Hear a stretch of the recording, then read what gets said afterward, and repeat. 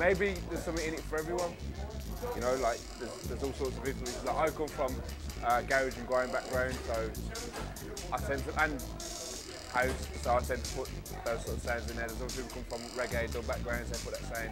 Something from really, you know, the twisted sort of dark drum and bass, jungle. They put that in their productions, and it reaches to all sorts of crowds. Maybe I don't know. I just play.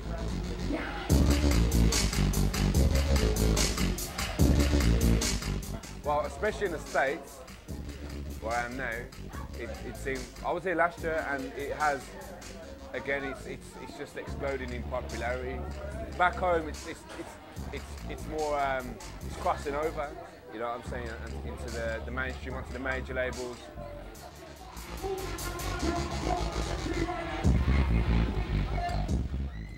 I used to, right, when I first started, I used to prepare a lot.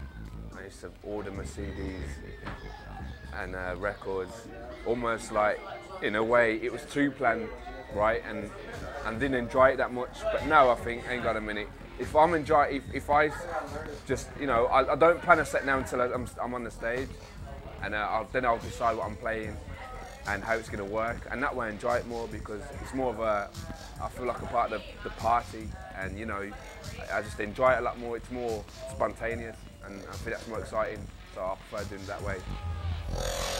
You gotta come with like your own thing, your own identity, something new, because otherwise you won't stand out. If you copy someone else and just do your take on it, you probably won't you probably would get noticed, but you'd only go so far because there'll always be someone better than you doing that thing who's already established. So what I can say is if you just first and foremost do what makes you happy, do a sound you enjoy, and then if it works, I mean, there's no magical like trick, there's no formula to it. You know what I'm saying?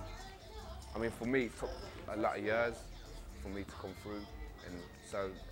All I can say is it's a bit cliche, just be yourself and stand out, get your own identity. That's my main advice.